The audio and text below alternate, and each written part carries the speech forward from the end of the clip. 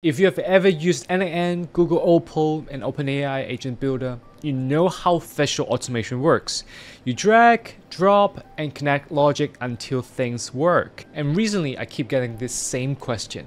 Hey Andy, what's the real difference between Google Opal, n8n, and OpenAI's new Agent Builder? So on the surface, they look alike, or visual, or node-based, but under the hood, something big has changed. Google Opal gives you Google's AI ecosystem, n8n gives you flexibility and extensibility, but OpenAI's Agent Builder introduces native reasoning. Many steps in the flow can think, adapt, and make decisions on their own. So it's no longer just executing instructions, it's understanding them, and that shift is what's redefining automation. So today, we're going to break down how OpenAI's Agent Builder reimagines workflows and compare it side by side with Google Opal and n8n. Alright, now you might still be wondering, hey Andy, you have already done tutorials on Google Opal and n8n, so how is OpenAI's new Agent Builder actually different? That's a great question. And to answer it, let's line them up side by side and see where each one really stands out. So first, Visual Workflow Builder. All three, Google Opal, n8n, and OpenAI Agent Builder use visual node. So you drag, drop, and connect logic. So they look similar at first glance, but what happens under the hood is completely different. Second, no-code friendliness. Google Opal is visual and low-code. It's perfect for non-technical users, but still flexible for developers. n8n is also visual and no-code, but leans more toward technical teams who want control. As for OpenAI Agent Builder, it takes a similar approach, visual on the surface, but low-code underneath, giving builders access to SDKs and JSON when needed. Next, AI reasoning integration. This is where they really diverge. Google Opal calls Google AI models via prompts inside the visual flow. So Opal chains prompts, model calls, and tools. And n8n adds reasoning through its AI agent nodes, which uses LLMs and tool calling via external APIs. Then for OpenAI Agent Builder runs reasoning natively on OpenAI's backend. Step in the canvas can invoke OpenAI models to plan, choose tools, and act. Next, built-in evaluation. Google Opal's testing is manual, n8n offers basic run and debug tools, and OpenAI Agent Builder adds automated evals, which test your agent's reasoning quality and suggest improvements in real time. Next, let's talk about safety and guardrails. Google Opal relies on Google account sharing and Gemini's model safety defaults. As for n8n, it leaves safety and permissions to the user. But OpenAI's Agent Builder includes built-in guardrails with PII masking and jailbreak detection. For PII, it stands for Personal Identifiable Information. So your agents can actually stay compliant and secure. Next, let's talk about custom output UI. Google Opal provides a basic app interface.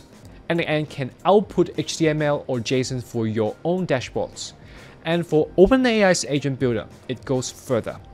Using ChatKit and its widget builder, you can generate interactive cards, tables, or summaries directly inside the chat interface. Next, integration ecosystem.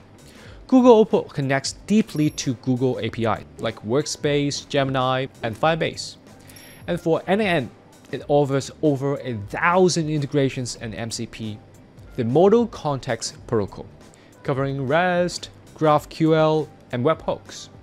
And for OpenAI's Agent Builder, an Agent Builder's ecosystem is still growing, powered by AgentKit's connector registry and the MCP, which lets GPT securely access and act on real tools and data.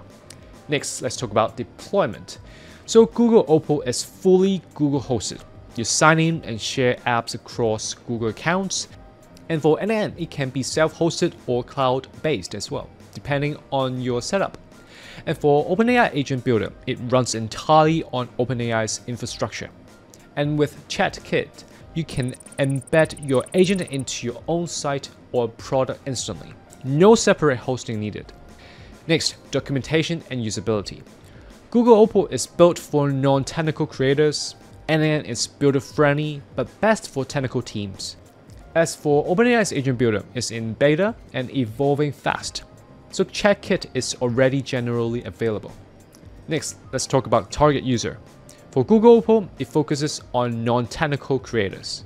For n8n, it caters to small businesses and technical teams that want automation flexibility. And for OpenAI Agent Builder, it targets developers and AI founders, while its visual interface lowers the barrier so even non-technical users can actually design intelligent agents. Last but not least, strategic focus. So Google Opal is part of Google's Gemini ecosystem, bridging AI and app creation. And for n8n, it remains centered on task automation and workflow flexibility. And for OpenAI Agent Builder, it aims to become OpenAI's reasoning and governance layer, connecting intelligence, safety, and evaluation in one single platform. Okay, so now you have seen how Google's Opal, n8n, and OpenAI's Agent Builder each bring something unique to the table. So Google Opal for its tight integration with Google's ecosystem, and n8n for unmatched flexibility and self-hosting freedom, and then for OpenAI's Agent Builder for native reasoning and built-in safety. But here's a key question: when should you actually use each? So if you are already deep in the Google workspace, like managing Google Docs, Google Sheets, or Gemini apps, then Google Opal is your best fit. It's the easiest way to turn prompts into lightweight internal tools without touching code. But if you want full control or customization, like connecting APIs, running local automations, or deploying your own stack, then n8n wins. It's the go-to platform for technical teams and small businesses who want scalability on their own terms. And if your goal is to build intelligent agents that can reason, adapt, and safely interact with real data, or inside a visual flow, then OpenAI's Agent Builder is the future-proof choice. Because the big shift is not just about automating steps anymore. It's about creating systems that can think, evaluate, and improve on their own. And the people learning that skill now will be miles ahead as AI native tools become the new standard.